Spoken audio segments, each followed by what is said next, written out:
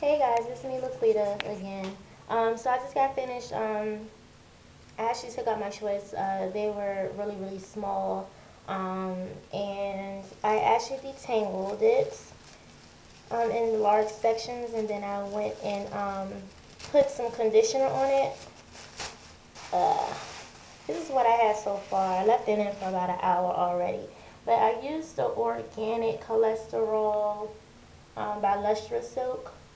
And it's actually has argan oil from North America in it, and it's blended with pure organic extracts. And this is what it looks like. It's really good. It smells really nice. It's just cholesterol, so I like to use it because it works to me. And then before I actually put that in my hair, I actually put some wheat germ oil blended with, not blended, but mixed with glycerin in my hair. This wheat germ oil is not like a brand or anything, but I got it from the beauty store. This is what it looks like. It smells really good. To give you an idea, it smells just like the Blue Magic conditioner. It's like a grease. That's what exactly it smells like. And then this is the glycerin that I use, 100% glycerin from Africare. Um, the cholesterol is like $3.99. The wheat germ is like $2.99, and then the glycerin was like $5.99. And this was all purchased at the local beauty store.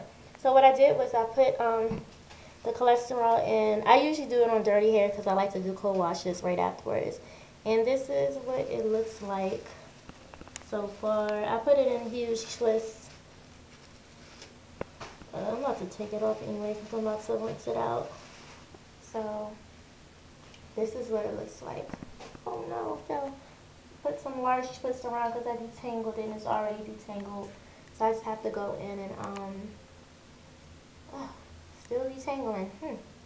But yeah, I just have to go in and wash this stuff out. So after this, I'll be putting some larger twists, not larger, but some twists like this in after I blow dry it to keep it detangled because I'll be styling it tomorrow, so I'm gonna be up all night tonight. But that's roughly it. This product, this cholesterol really smells really nice. I would, well, I'm not gonna say I recommend anybody buying it because it's my first time trying it myself. But we'll see how this results go. I'll let you guys know, keep you guys updated. And I'll be back with like another clip of the final results as to how soft it made my hair feel. But the wheat germ and the glycerin is already on my scalp before I actually put the cholesterol in it. And I kind of worked it all the way down to the ends of my hair because you know the glycerin helps and it aids in repair damaged hair. So, but I'm gonna get my ends clipped soon by one of my friends. So we'll see how that goes. But yeah.